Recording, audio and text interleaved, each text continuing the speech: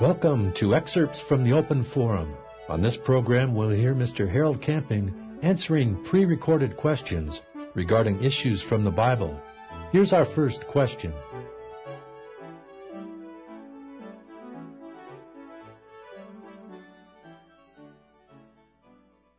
You were mentioning recently, a couple minutes ago, about the Sunday Sabbath. Yes. And talking about not buying groceries and so forth. Yes. I'm a newspaper carrier. Pardon? And I'm a newspaper carrier. Yes.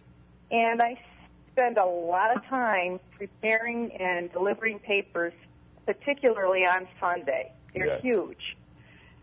All Number right. one, is it wrong to do that? And number two, is it wrong for the people that are reading it? Because it takes a lot of labor for Sunday papers. Yes, I understand altogether. It is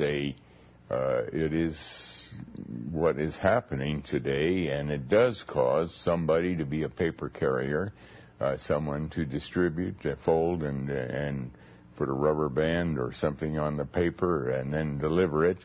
And actually, if you're going to follow out the law of God, that Sunday is a day not for to do our thing, but it is a day to be dedicated to the Lord, then it is a task a job that a true believer should not take.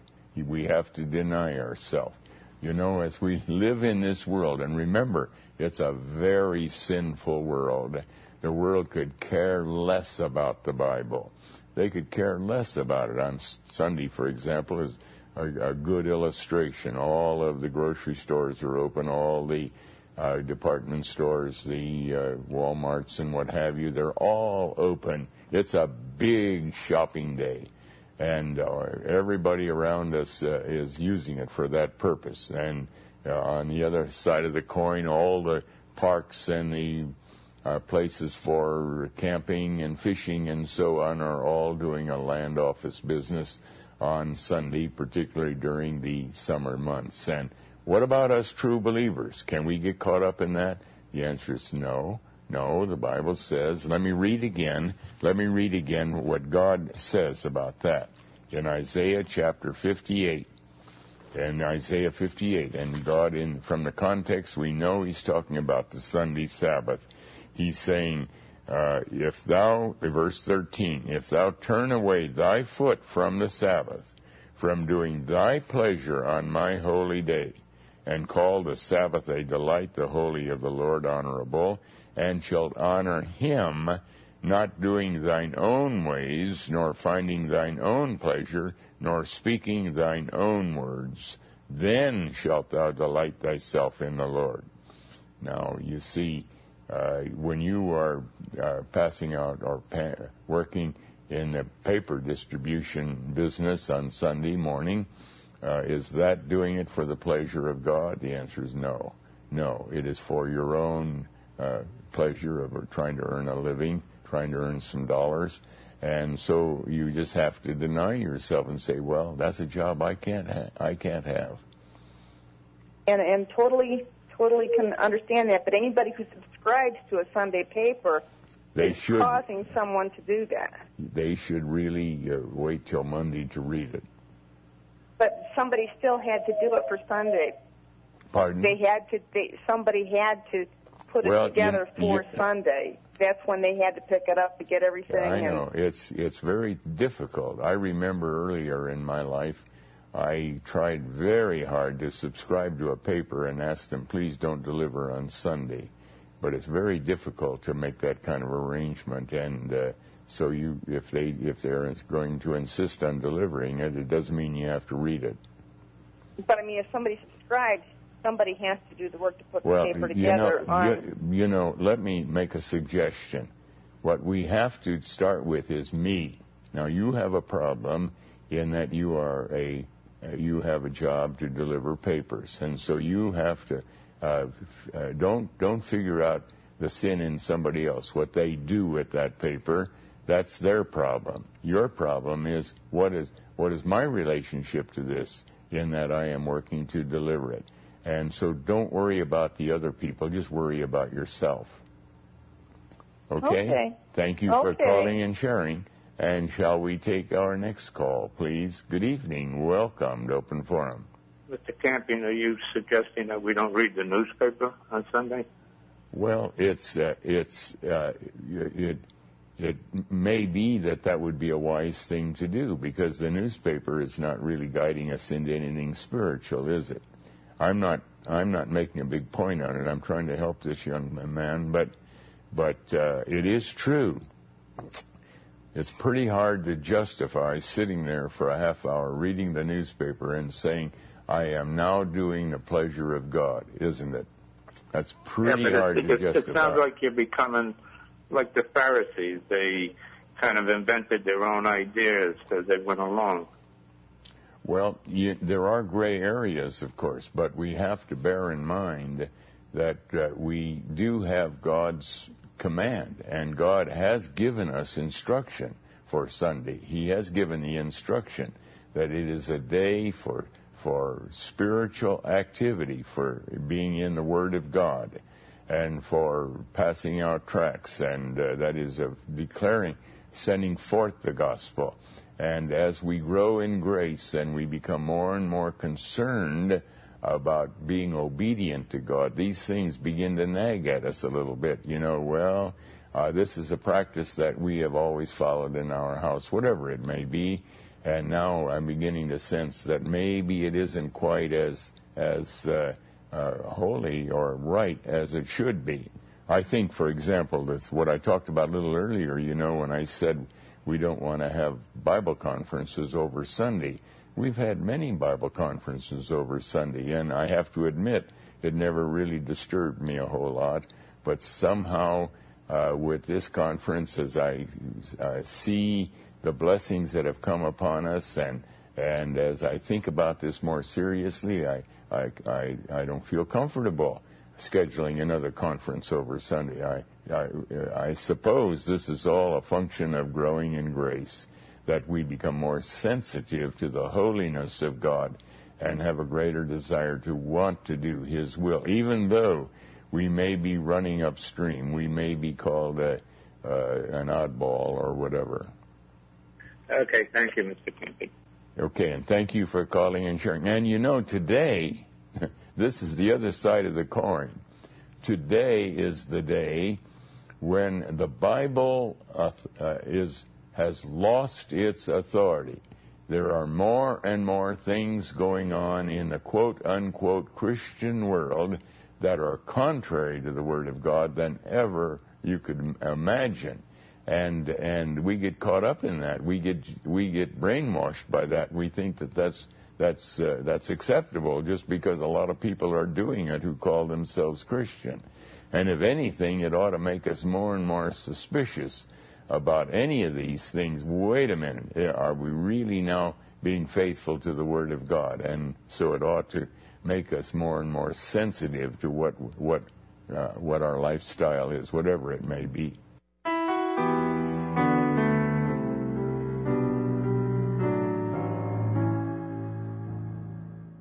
I had a question. A little time ago, you were talking about divorce in the Bible. Yes.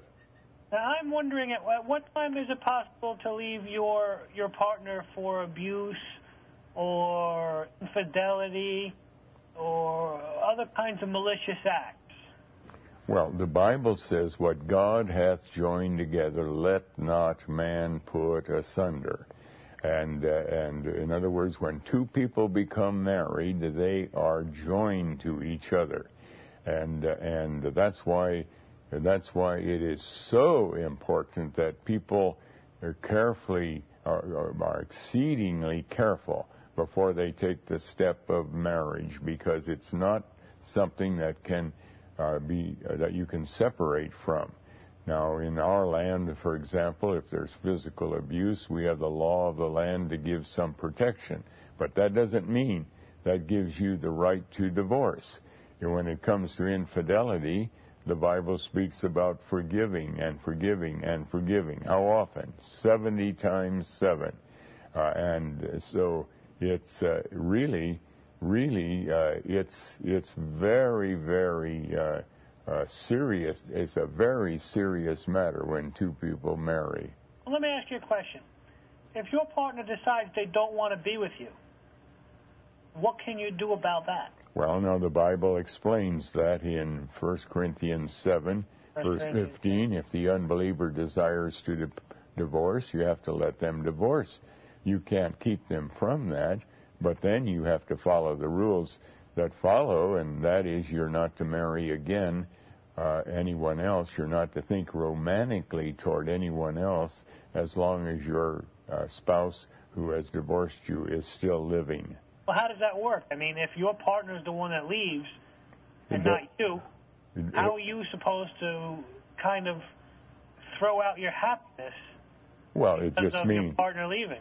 It just means that God has laid down certain laws, certain rules to protect the marriage institution, and the law is that of God is that you marry once. You don't marry twice unless your former spouse dies, because death is the only way that marriage union can be altogether broken. And so it means that if your spouse divorces you, it means that you now must remain single if you're going to do it God's way.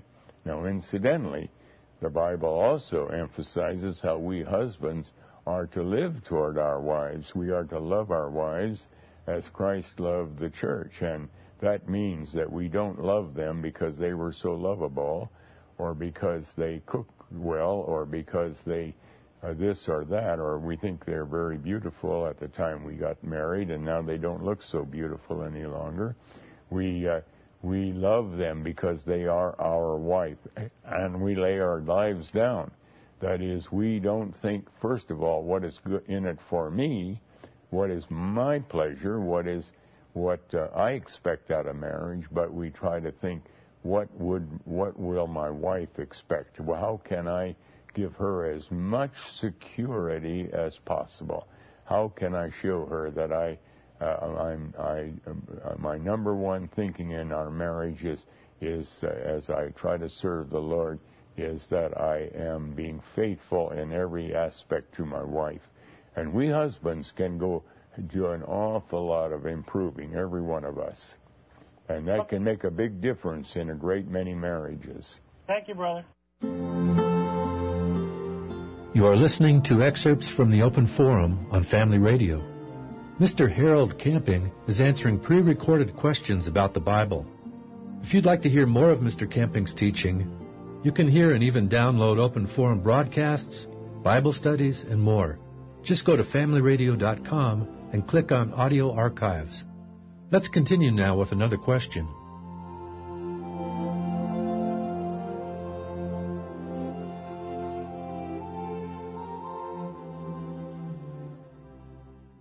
Hi, Mr. Camping. Yes.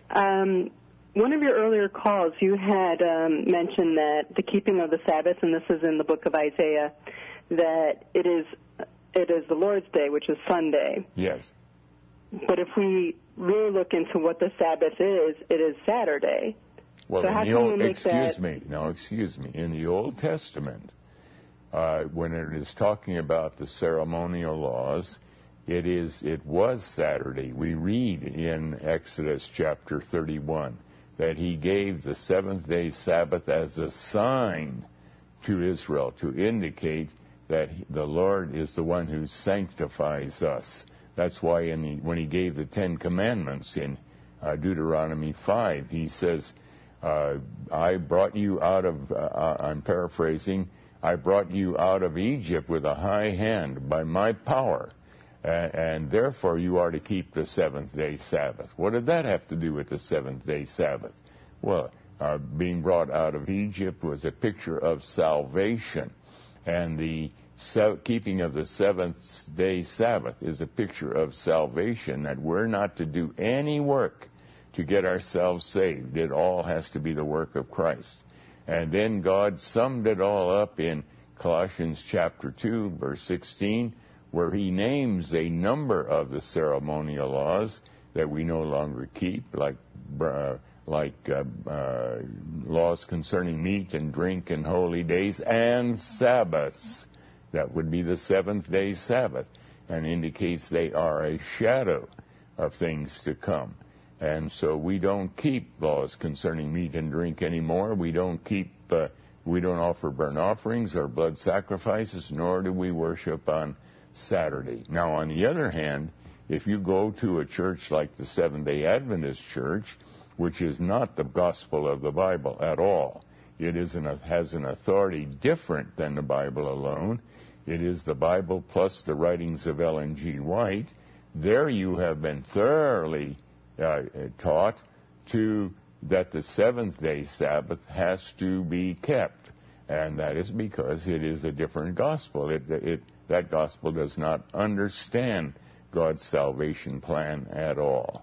Well, I don't understand it. It is one of the Ten Commandments. How can we say that? I mean, the other thing that we say are part of the old law, we don't really comply with, but we have to comply with the fourth commandment. Well, except that we have to understand the Ten Commandments, and how can we understand it unless we read the whole Bible? The Ten Commandments say, "Thou shalt not kill." Now, can you tell from that statement how to understand that? Does that mean I can't kill a fly? Does that mean that a judge can't sentence someone to the electric chair if they've killed a man? Does that mean a soldier can't kill the enemy in battle? Just what does that mean, thou shalt not kill? And you have to read the rest of the Bible carefully to finally determine that means thou shalt not murder. Now, the fact is that when we read any of the commandments, we have to look at them in the light of the whole Bible. And when we study the fourth commandment in the light of the whole Bible, we find that it actually is a ceremonial law, not a moral law. It is a law that God gave to emphasize that we're not to work for our salvation. On the other hand, the Seventh-day Adventist Church, they look upon it as a moral law. They don't read all the verses about the Sabbath. They don't understand the seventh-day Sabbath, nor do they understand the Sunday Sabbath, and they're kept from understanding it because they have a different authority. They have the Bible as their authority, but they also have a more recent authority, which carries very heavy weight, because it's the visions of Ellen G. White and the writings of Ellen G. White, and so they're totally betrayed by their authority, and they're convicted that they are to keep the seventh-day Sabbath, and yet in so doing, they are in total rebellion against the Bible. And it all begins because they have widened the authority under which they want to be beyond what the Bible is.